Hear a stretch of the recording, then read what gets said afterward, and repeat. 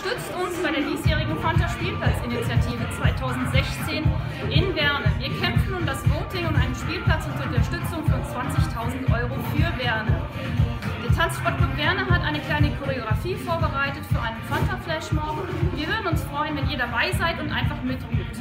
Das Stück ist von Toni und es besteht aus 4 verschiedenen Teilen. Einem Refrain, der sich mehrfach wiederholt, und 3 verschieden gestalteten Strophen. Es ist gar nicht so schwierig, ihr werdet sehen, es wird ganz einfach sein, das zu erlernen. Ihr könnt es gerne zu Hause, im Wohnzimmer machen, heimlich oder mit uns gemeinsam bei den jeweiligen Trainingsterminen, die wir auch schon mit anderen vereinbart haben und in der Öffentlichkeit preisgegeben haben.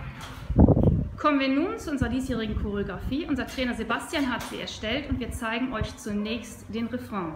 Wir beginnen mit Seitwärtsschritten und schließen dann wieder. Das ist der erste Achtertakt sein.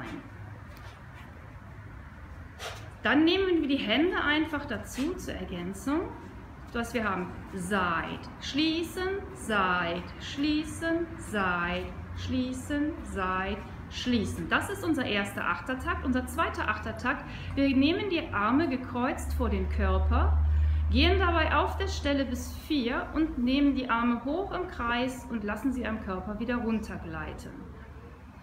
Das wäre dann 1, 2, 3, 4, 5, 6, 7, 8. 1, 2, 3, 4, 5, 6, 7, 8.